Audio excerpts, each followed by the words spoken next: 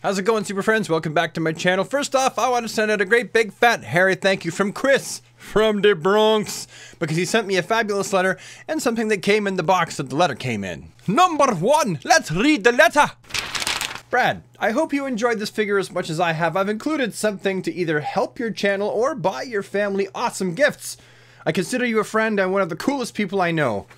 Chris from the Bronx. Now, what Chris sent me in the mail in the box is this here Man of Steel Superman. I do believe that this fella is actually from Sideshow Collectibles or Hot Toys or Hot Side Toys. I get them mixed up because they both do pretty much the same thing. Hang on a second, let me Google it. Like I said, it's from Hot Toys. Now, I'm going to be completely and totally honest. Without you, Chris, mailing me this fabulous item, I would not have it. I would not be able to afford it and add it to my collection. I'm just going to be completely serious here for a second. There's always a level of guilt that comes with the fact that somebody has sent me something more than a letter or a picture. Maybe there shouldn't be, but there is. I just always feel kind of bad that someone has given me something more than the cost of a piece of paper and ink. So Chris, honestly, thank you. I'm really, really appreciative. And by the way, everyone, it did come with the base and the hands and everything else. It wasn't just the figure, but I've only got the figure here in the video, and I'm going to add it to the rest of my, wow, over here. See, I've got some taller ones over there. Chris also sent me the Batman. So that's 2 big ones that he sent me. Chris has sent me 2 big ones. Chris, as always, thank you very much. You are a true super friend, and thank you for looking out for the channel. Oh, and also, by the way, that little extra something that he included, that was a monetary gift to help the channel. And so that money, Chris, I'm actually going to take that money and I'm going to put it towards my summer trip to the States, where I go on the hunt in the States for stuff that I can't necessarily find in Canada. That's going to go directly to a toy hunt in America. We have a very small, crappy selection in Canada, and that's the truth. Now, before I get on to the second part of this video, I do want to apologize that I'm recording this from my webcam, so the quality is just absolute crapola, but it is the way it is. I tried to record this video like 3 other times, and it failed miserably and fell on its face, and then my camera battery died, so I thought, nope, it's a new day. I'm just going to start this video brand new. So, and my turtle's over there making noise. He's trying to get on his little floaty thing over there. That's my turtle. He's going to be in the video making noise, because that's what turtles do. So yeah, the other part of this video is actually talking about this channel itself and sort of where I'm going with it and what's happening. That was a burp. Sorry about that. I just had a bowl of chocolate Rice Krispies. It was absolutely fantastic. Anywho, yeah. So, you might have figured out by now that to produce content for this channel is actually really expensive. It's not cheap. I spend a lot of money on the stuff that I review on this channel. Now, I know Brother D's Universe Geek is not just a review channel. We all know that. We've known since the beginning. But a huge portion of the content that I make on this channel, the stuff that gets the most views, the stuff that's the most popular, the stuff that connects with you folks the best, is the review content. And the thing is, I just can't do it anymore to the same extent. Like, not even close. There's so many other things I've got to pay for in life right now. My deck out back behind my house is rotting away. I've got to replace the clay insert in my chimney. I probably should repaint the front of my house too. I'm like that house on the street where all the paint is cracking on all the wood.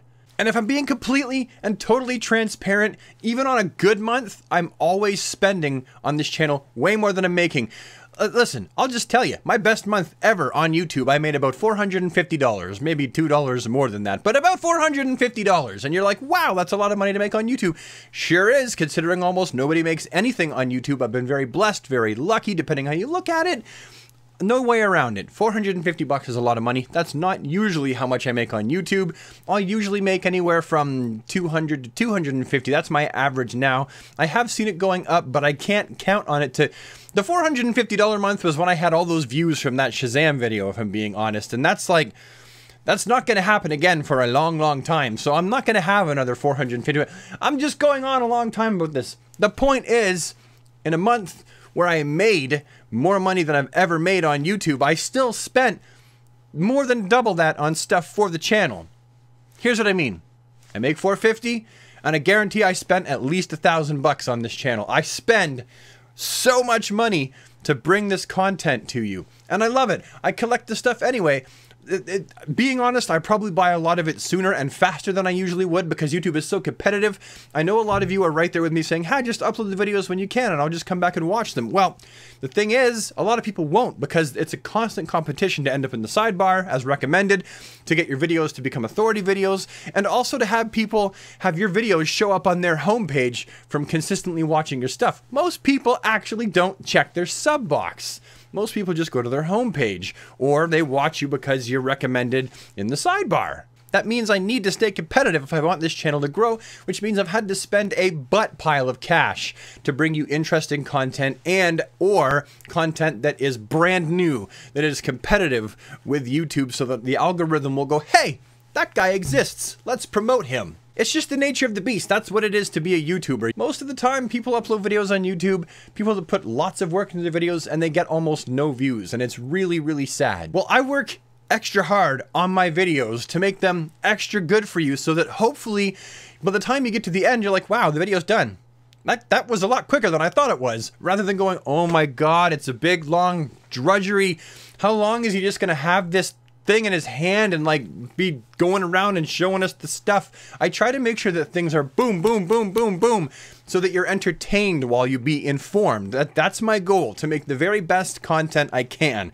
I try to treat the way that I create YouTube videos the way that I used to write songs. Very formulaic and always something happening. I don't like my videos to be all long like a ballad. I actually apologized in a recent video for making a video that was 24 minutes long. I don't like making videos that long. They are too long as far as I'm concerned, even if it is 6 figures. The point is, to make these videos and to be able to release them as frequently as I do, and to be able to put as much time and effort into each of these videos as I do, it requires money. It's expensive. There's no way around it. And I can't keep doing it the same way. Now, the stuff I've already told you I will be reviewing. I've got the DC Essentials stuff from DC Collectibles, and I got the rest of the DC Multiverse stuff. Joker and Penguin are on their way here as we speak from the Multiverse line, and those reviews will be up shortly after I get them. And then there's some bits and pieces, some Mezco stuff. You know, there's the Shazam, Mezco, Mafex, I mean. So there is some stuff coming, but there really is less stuff to review. And I do want to get other stuff, but the problem is I just can't afford to keep spending the cash on it. I just, you know, I need to spend more of my personal money on personal matters rather than trying to grow this channel. Because every dollar I put in this channel is like, it's like a water jug, and you're like watering the plant, hoping the plant will grow.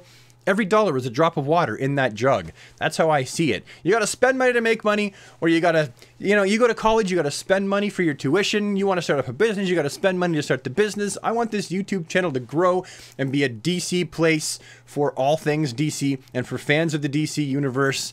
And to do that, it involves, for me, a significant financial investment. And I can't keep doing it like that. So I've got a few solutions. One, I've actually had a Patreon account set up for like 2 months, and I've never actually made it go live yet because I'm afraid to set a Patreon account live.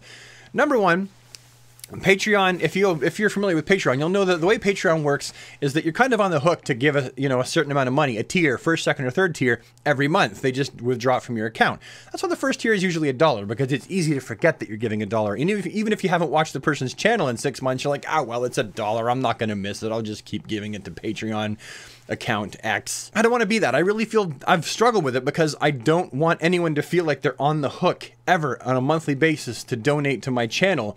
Even though I don't see it as begging. A lot of people also see people that are on Patreon as people that are begging. I don't. I see it as it's crowdfunding. It's like PBS, or here in Ontario, we have TVO.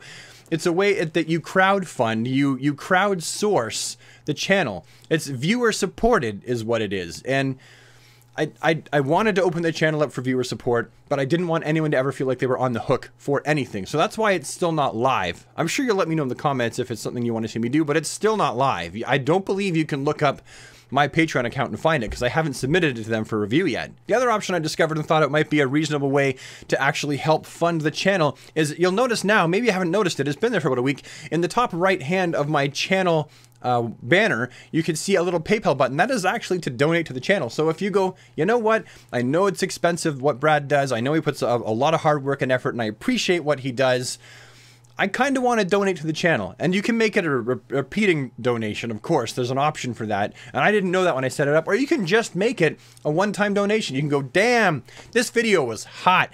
I really liked it, and I hope that he can do more like that. Just to show my appreciation, you can make a one-time donation to the channel where the money then goes back into the channel for buying better stuff and more stuff, and because I want to do all kinds of stuff from the past and stuff in the future. I like the fact that this is an action figure archive of all things DC. That's kind of what I'm building, from all ages of DC.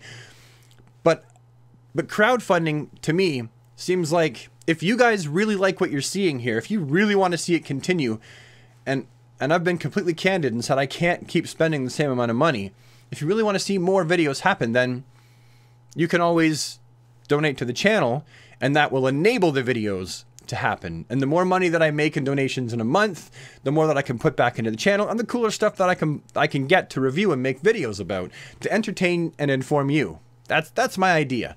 But I don't want anyone to ever feel like you have to donate anything to this channel, because you do not have to donate. This is my channel, this is my thing, and I'm hoping to make it our channel and our thing, but nobody is ever on the hook. You can always just come back and watch the videos regardless of whether you donate or not. I don't want anyone to ever feel bad or guilty because they didn't donate, because I'm not about that life. That is not my jam. I think that's it. I have said a lot of words, and this has been recording for a long time. So thank you, everybody, for watching this video. If you made it to the end, that's awesome. Leave a booyah in the comments if you did, and I'll see you next time in the next one. All right, super friends, have an awesome day. Bye-bye for now. Take care. Yeah, I just did that. I just did the whole thing with the chair, and it's not cool. I'm not cool. I just almost knocked my mic over. Bye-bye.